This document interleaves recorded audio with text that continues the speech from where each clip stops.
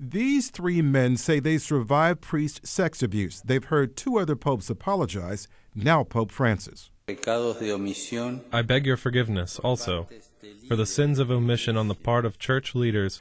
Leaders, these three say, who hid or harbored the abusers. Mark Crawford is the New Jersey director of SNAP, the survivors network of those abused by priests. He says of his abuser, actually, he's still a priest today. He was allowed to retire. He lives here in New Jersey. He works for this state and never convicted. And that's what I'm talking about. These secrets are still well kept. They have to help the victims of child abuse instead of spending millions and millions of dollars on the best lobbyists and lawyers. I think it's a good step forward, but as we all know, this is the third pope who has apologized for this scandal, and I think it's time for action. The trio want cardinals and bishops to out and oust abusers. So until the bishops follow the Pope's lead and put the truth out there, hold these men accountable, and do the right thing, then really little is changed. Father John Bambrick is a member of Catholic Whistleblowers.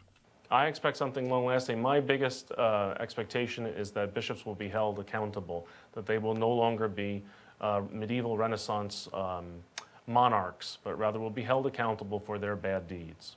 Survivors say all that they seek doesn't come from just the Catholic Church, but from state lawmakers as well. Senator Joseph Vitale of Woodbridge says he will reintroduce his bill to end the 2-year statute of limitations on filing civil suits for sexual abuse of children. Right now, victims have 2 years to sue from the day they realize the abuse caused them damage. Vitale calls it absurdly low in a civil action. He says it's the morally right thing to do. New Jersey has one of the worst limitations in the nation. Let the victims have their say in court.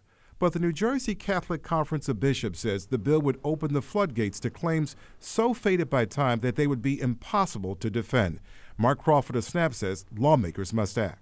They can choose to protect the children of New Jersey, or they're going to choose to protect the institutions that have hidden and harbored these men who have harmed our children. And it's time they make the right decision. If nothing else, the Pope's comments put a big spotlight once again on the issue of sex abuse and the Catholic Church hiding and harboring abusers.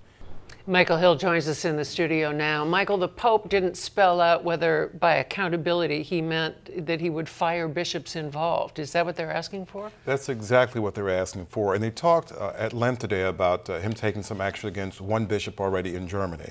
And they want the same thing to happen all across the globe, all 7 continents, because they say the reason this has gone on for so long is because so many of these priests have been shuffled about. And as a result of that, they've gotten away with some of the abuse. The claims have not been heard. And they hold some of the cardinals and, more directly, the bishops responsible for this action. What's next? In the New Jersey legislature, we talked about the statute of limitations, and I think there's going to be a really big push because of the Pope's comment, a really big push when the session reconvenes. So that's going to be interesting to watch. But this push to hold the bishops accountable is not going to end, especially based on what the Pope just said. Okay, thank you, Michael Hill. Thanks for being here.